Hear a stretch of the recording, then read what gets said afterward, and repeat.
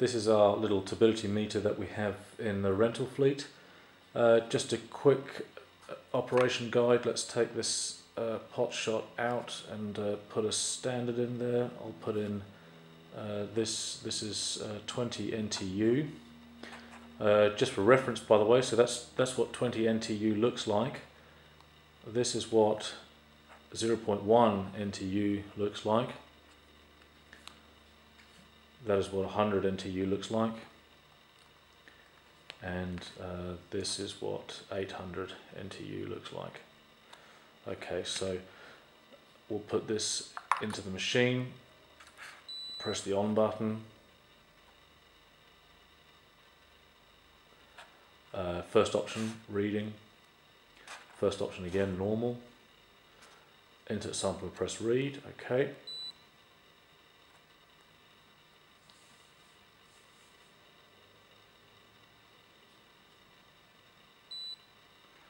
And there, that's pretty good. That's 20 NTU, and the sample is 20 NTU, so we can't complain about that. So that's the basic function of the machine.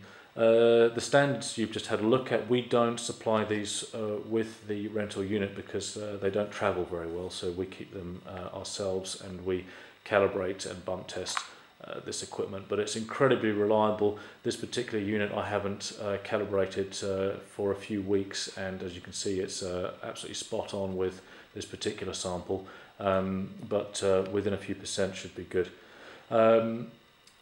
Obviously, so this is an optical reading device. The optics are inside this little hole here. We need to make sure that there's no water and dust that gets in there. So normally, if the machine is not being used, we put in a clean and dry sample pot to stop anything from falling in there. So you get a collection of sample pots. There are 4 here in the case, and the good operation of this machine will rely on a very clean and dry piece of glassware on the outside, at least anyway.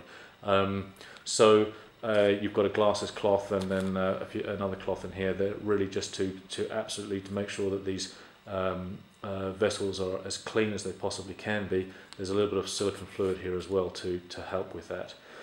The range of this machine is from 0 to 1000 NTU.